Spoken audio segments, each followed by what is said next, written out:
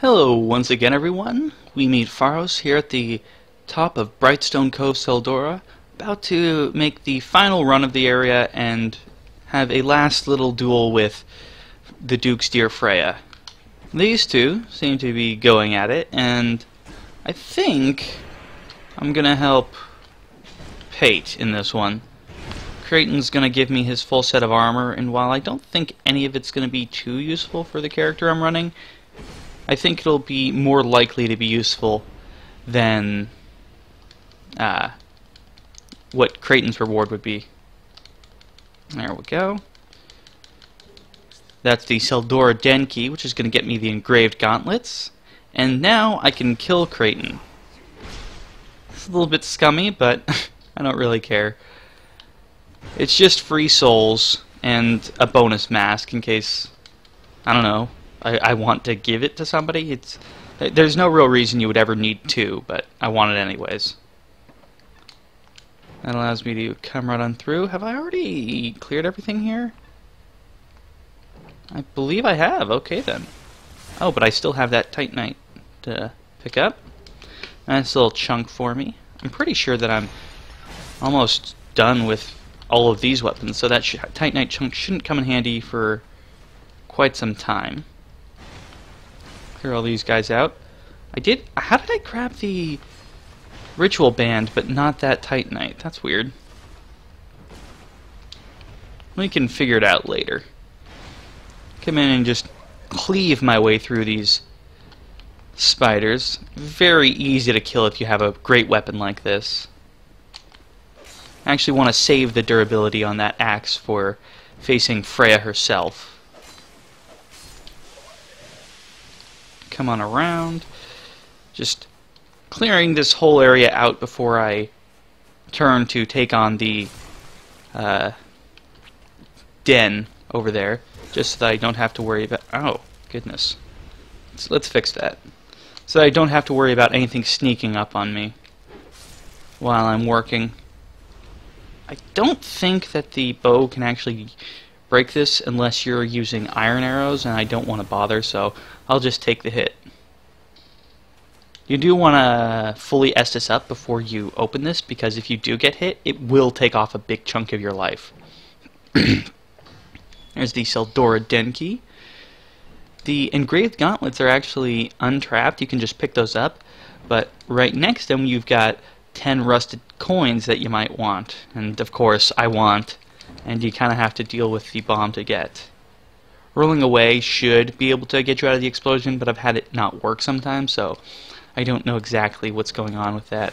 I think it might have to do with the exact direction you roll in, but I'm uncertain. Anyways, that's most of Seldora already handled. I can come right on through to the boss chamber now. And that's going to be it for this whole area. After this, we're going to be heading on to Shulva. I like to face Shulva before I enter Drangleic Castle, and I like to complete the Iron Crown DLC right after I pick up the Ashen Mist Heart in order to actually head into the memory of Suralan. That way I can clear the entire DLC in one go, and I think that's how it's meant to be played, honestly. You can head back and spend some of your souls, but I don't honestly think that's too necessary usually, and I just enjoy the experience of heading all the way through and really just keeping that whole experience together. Oh, I didn't actually enter this chamber to loot all of it? That's funny. But I'm here now, so I can grab everything as I head my way down. Bunch of nice drops. I need to just come right all the way to the bottom, no hassle whatsoever. The Bastard Sword, of course, has its lovely sweeping move that's really good for taking on these lightly armored spiders. They don't really pose any threat right now unless they get a little bit predictive or I get caught out in one of my swings, so I should be pretty okay. You don't want to get surrounded. That will be the death of you here, because they can sort of store up their hit until right after you're vulnerable and can do quite horrible things to you, to be honest. There are a few bits of loot around that you want to pick up while you're making your way through, but other than that, it's a pretty straight on drop right on down to the bottom. Come over here and grab this, and you're ready to face the Duke's dear Freya. I'm gonna keep... You know what? First I want to check. Can I one-shot the spider? Oh, glorious. That means it's gonna be quite the easy trick to clear out all these spiders in the very beginning of the boss fight. The faster you take all of them on, the faster you can actually focus on Freya herself, and if you do take out all the first little spiders here, it makes you much safer for the rest of the boss fight, so I would highly recommend it to anyone who has the capacity, whether it's from using a bow like I did, or if you've got sorceries or hexes, even lightning bolts, since they've been nerfed, that's really all they're good for at this point. So there's a lot of ways to take them out, but it's definitely something you want to do. Come in with my massive weapon, just whack her across the face once or twice. The damage is just absolutely amazing. She locks herself into really long animations, which is great. Sadly, her armored carapace can get in the way more often than not. There we go. And on her magic attack, the back head actually gets very high for the first little bit, so it can be a moment before you actually have the ability to hit it. Don't want to get hit with that. That usually follows up with a magic attack that's going to hit you with startling accuracy, especially since you can't roll or run away from it. So definitely something you want to avoid, but that's that whole fight. Now it's just the Duke Seldora himself and the body of Vengarl, and we're pretty much good to head on to Shulva. Great Axe does not care about his Seldora set. It's incredibly weak armor. It's really only useful for the utility of bonus souls, which I highly rate, but I'm loath to kill merchants, so I rarely use it from the start. Grab that, and we're ready to Primal Bonfire out. It is possible that the third and final DLC is going to show up either here in Seldora or over in the Lost Sinners Primal Bonfire room, but I really don't expect that to be the case. At this point, it's almost certainly going to be found in the Shrine of Winter itself, and I'm pretty okay with that. Let's see, I want to be getting all my stats up fairly evenly. Let's get my stamina maxed first. Stamina is the most useful stat in my opinion. There we go, and onwards to Shulva. That was a really nice quick clear, grabbed all the odds and ends that I'd left behind, and now we're ready to face the sunken city. The Great Axe should be able to make very nice work of the hollows here, so that should be pretty okay. Yep, at this point it can still get a two-shot on them, which is the ideal timing to be coming into Shulva, is if you have a weapon that can two-shot the hollows here, because if you have to do a three-shot, you sometimes can't get the full combo off before they actually have a chance to respond. And so if you don't have a stagger, which is quite likely considering the incredibly high poise of these hollow soldiers, it can be a rather difficult situation to be in. Or you could just trade hits anyways and be silly about it, but generally speaking, you don't want to be doing that. Parry that. I like to save the durability on my actual weapons, especially because these first areas are fairly long. I am glad that I actually have a fully upgraded short bow to be coming here with, as sometimes the range damage can be nice, and it will actually mean I can fully clear the little lizard statue beings that can be so annoying. Bait him out. Ah, thought I had the timing on that, but turns out I was just a smidge too short. Goodness, I keep going for the trade hits when I really shouldn't be. Gonna need to watch that as I clear through the rest of this place. Is that everybody up here? I believe so. Means I can Estus on up and get my short bow out to start plinking away at the guys down there. Considering the fact that my great axe kills them in 2 hits, I don't think it necessary to cheese them with range, but still having the short bow is nice for triggering all the little triggers that dotted around the level. It's nice that they give you a plunge attack.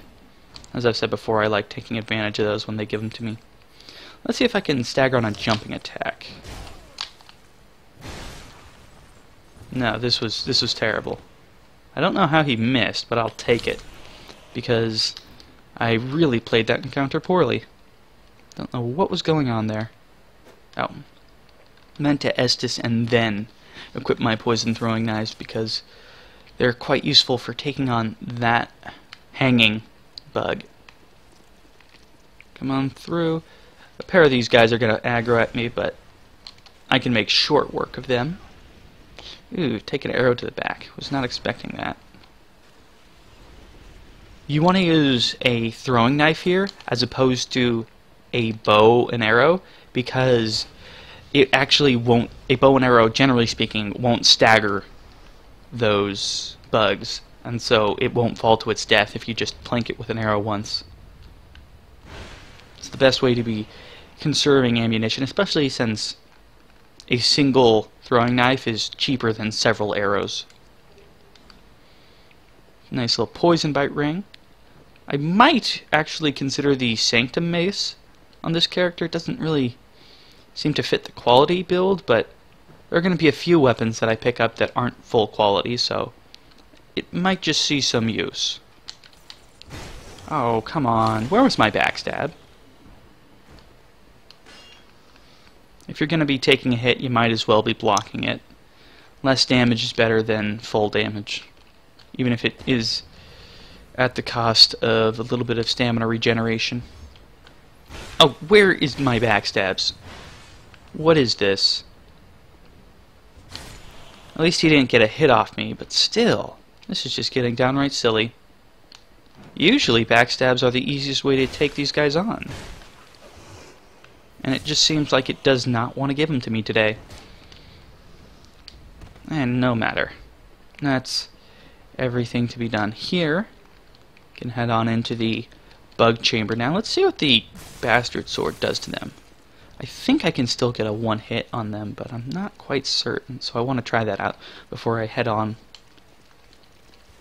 Immediately come over and grab the Elizabeth mushroom and then turn and fight. Okay, the strong attack will do it. The weak attack as well. Okay. That is really good to see. I thought I was taking a little bit more equipment damage than I was, so I just wanted to check and see where my rings were at. Okay. Oh. Wrong hand. Get this out, and you can actually shoot them in the face. With certain great weapons, you can actually use the vertical chops or some of the sweeping attacks to hit them from below or try and aim at their tail specifically. But if you have a bow and arrow, it's just by far the easier way to deal with the issue. That's everything here, and I can come down and clear this area out now. This guy takes a second to pay attention to you, so if you want to be quick about it, you can just get the... Oh, my character didn't parry. That's silly. Maybe there's something going wrong with my controller, because I am having a few problems with the inputs right now. Don't know what that's about, but if it persists, I might actually cut this episode early. Immediately knock this up. You don't want to be dealing with the arrow fire, but turns out it doesn't matter. Take care. Oh, goodness. Well, Shulva is kicking my butt fairly nicely thus far. It's rather annoying, but I should be able to pull it out of my hat either way. Follow this along to grab the free Sanctum Mace, as opposed to hoping for a drop from one of these soldiers here in the level. And now it's time to equip my bow. I've got 3 triggers to hit before I do anything else. That one,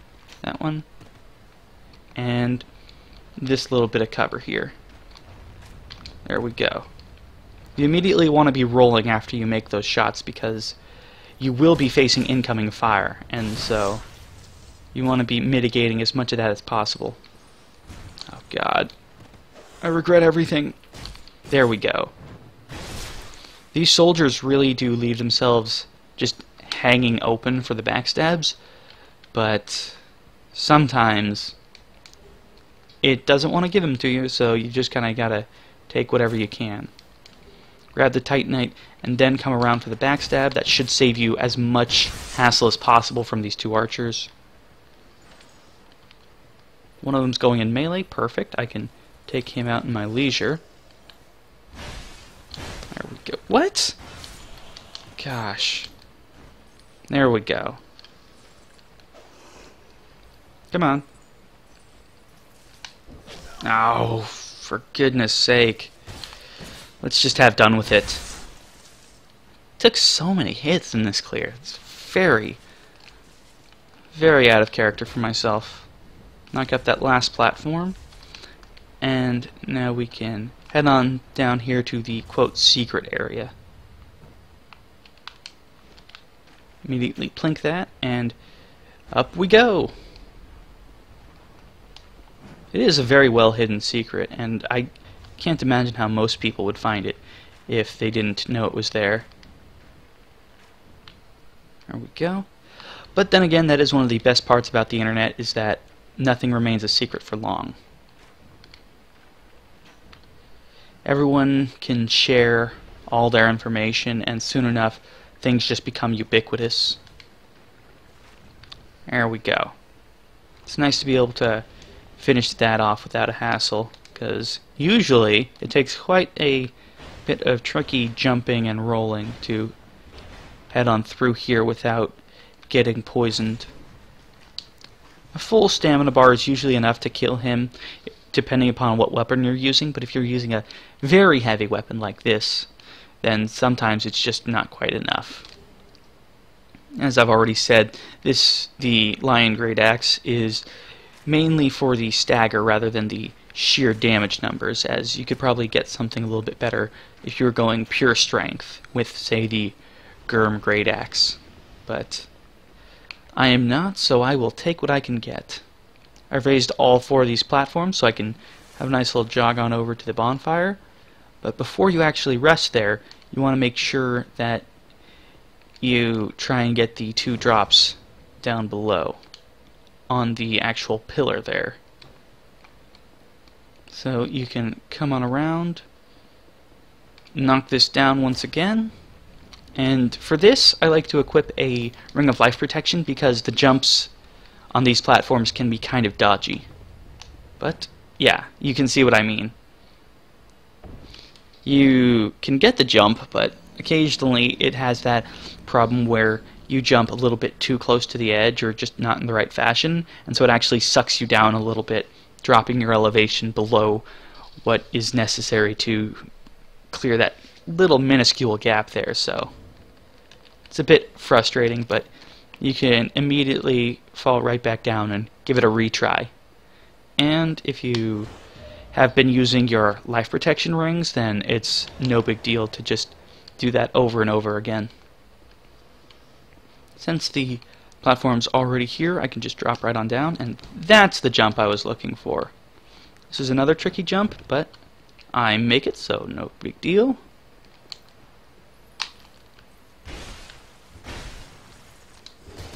Let's see if this will do it. It will not. Oh, get the trade hit. That's sad. I wonder if he could just fall off the edge if I parried him in the right location. Oh, dual sanctum mace. Yeah, that is not happening. That is not a thing that we are doing. Knock this, immediately hop on, and enjoy the ride. Usually that jump is a little bit easier just because the platform is getting the elevation for you, so you don't have to worry about the drop too terribly much. And with that, I can re-equip my Ring of Blades, mess this on up, and continue with the level, because that's a full clear of that area. I'm going to leave those rusted coins in there for a little bit later. I will come through there actually as one of the last things I do in Shulva. I like to save that section for last just because this first section just follows so naturally from itself. As you can see, Sin was a deer and cleared this bridge for us, but it's not too big of a deal to just slip on past them, especially if you can stagger them out so that you can dash in between them at one point.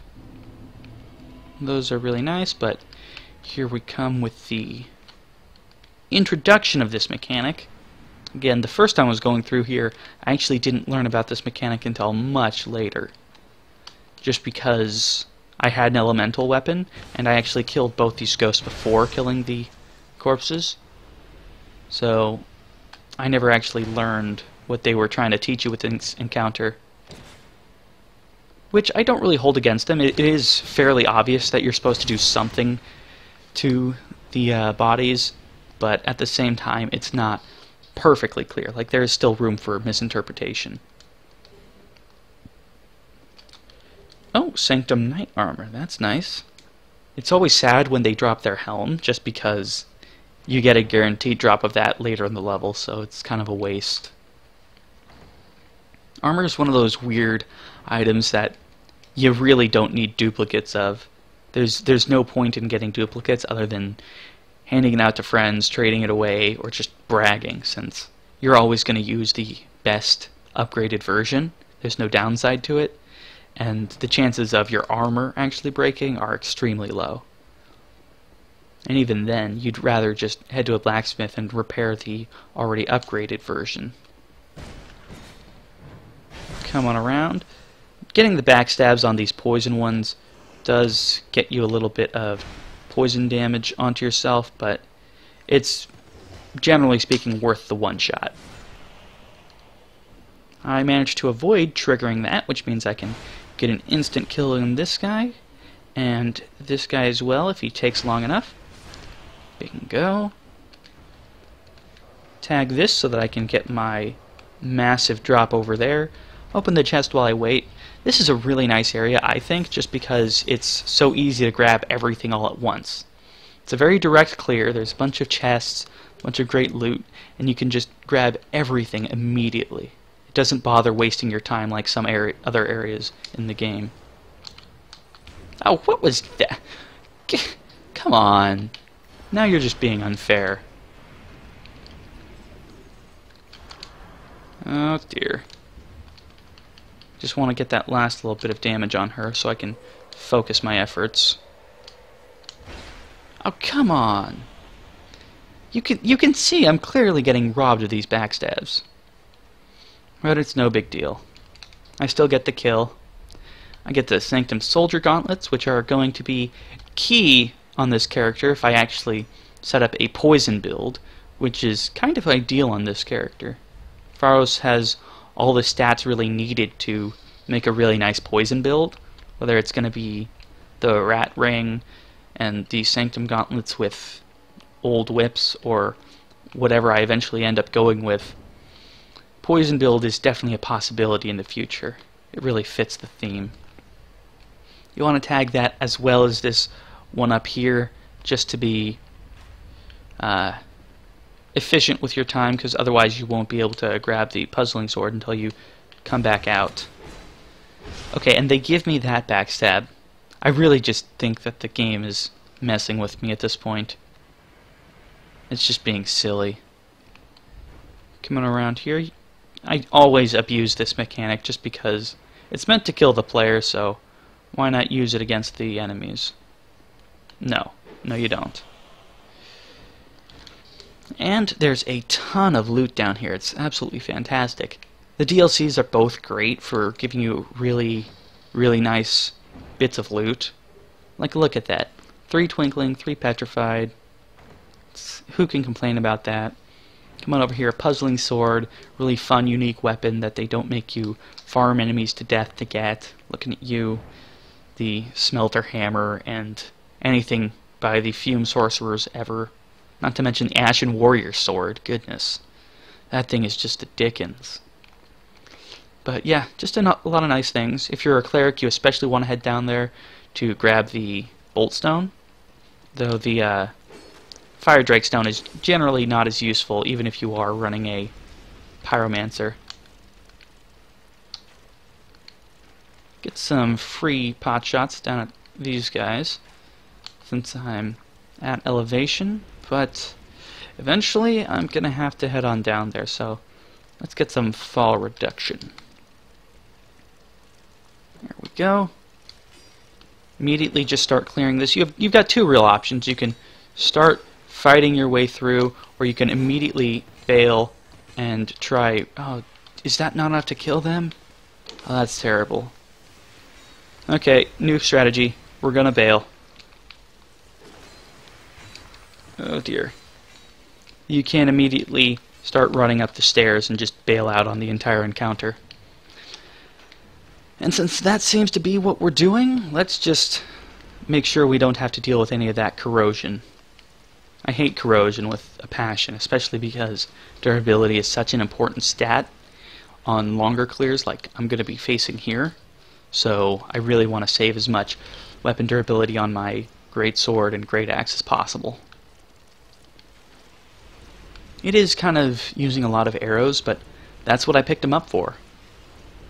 I knew that I was going to be wanting some range damage, and this is the perfect area to put it into place, especially because melee will actually get your weapons broken quite quickly. Not to mention the rest of your equipment if you happen to break any of these pods. Really just nasty enemies.